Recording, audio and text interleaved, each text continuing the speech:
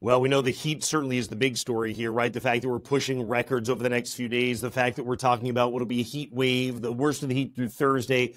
Hi, I'm Matt Noyce, 1 degree outside Weather Network, 1degreeoutside.com. But the heat is not the whole story. There's a lot going on in the weather map in the eastern two-thirds of the country. First of all, here is the hot dome of air that's with high pressure across the eastern United States. By the way, this is not devoid of thunderstorms. We have a chance of severe thunderstorms each afternoon in New England over the coming days, including today. I'm going to show you all that here in just 1 second. Cold front slicing into the northern dome of heat coming across the northern plains, flooding rain out there that I'll show you. And then you've got Gulf of Mexico moisture that's pluming north of a developing tropical system for which there are tropical advisories out at the south coast of Texas running down into Mexico. Here is the area that's been highlighted for an elevated chance of flash flooding. It makes sense. If I show you the forecast rainfall just into the overnight tonight through just after midnight, look at this, 9 inches of rain on the way to portions of northern Minnesota.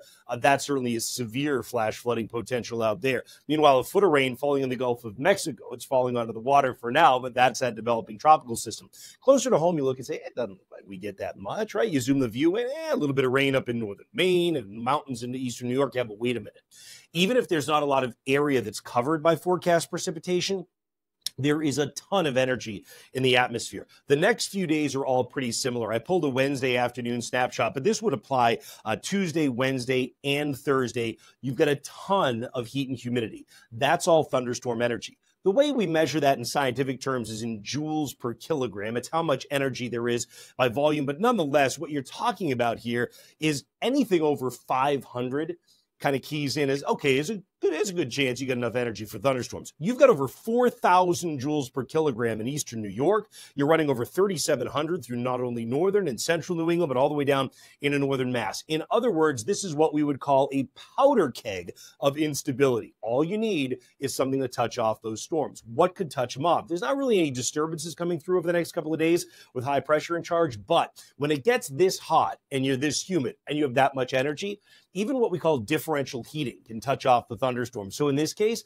that might be mountains versus valleys. That might be some areas with a darker terrain cover than a lighter terrain cover. Any of that can lead to at least differences in heating that can touch off thunderstorm development. So you'll notice the forecast radar as we get into our Tuesday afternoon. Yeah, there's not a lot of it, but boy, where it develops, it may be severe with damaging wind gusts. So you want to stay on guard for that. The general motion will be coming out of the western sky on that for later in the day today. Again, isolated, but strong with frequent lightning, the chance for hail mixed in with the damaging wind as well. Keep the notifications on our app. It's funny, you say, all right, smart guy, well, how come the Storm Prediction Center has just general thunderstorm action?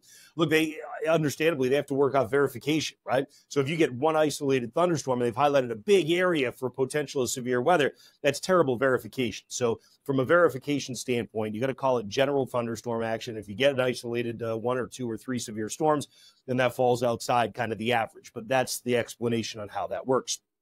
Okay, in terms of what we're talking about in the coming days on heat and humidity, notice these temperatures reaching up 95 to 100 degrees on Wednesday.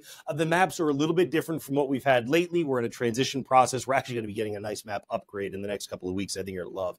But anyways, it feels like forecast. Look at that, 100 to 105 for a whole bunch of spots on Wednesday, right? That goes all the way into upstate New York. Syracuse feels like 102 Wednesday. Wednesday's the same thing, isolated storms, but they could even be down in northern Massachusetts on Wednesday afternoon into early evening, and the isolated storms could be severe. Thursday, we're talking about temperatures still at 95 to 100. Feels like temperatures still either side of 100 degrees all the way up to Bangor, Maine. My goodness. In the Thursday afternoon and early evening radar shows that chance of a storm all the way down to the Mass Pike. We think Friday, the chance of a storm is just about all across New England. Now, it'll be scattered stuff, but there'll be more of them Friday because remember, I told you heat starts to break down on Friday, right? And that does start to make a difference for us. By the time we get to Saturday, at this point, it looks like probably there'll be a number of showers that crop up as we continue to kind of change the air over. And I would always encourage you to use our app and find the chance of rain on any given day if you're concerned about that. And of course, be sure to set your location for the most accurate forecast. That's how it looks for now. I hope this has provided some good insight for you on the meteorology behind what's driving the forecast in the next few days.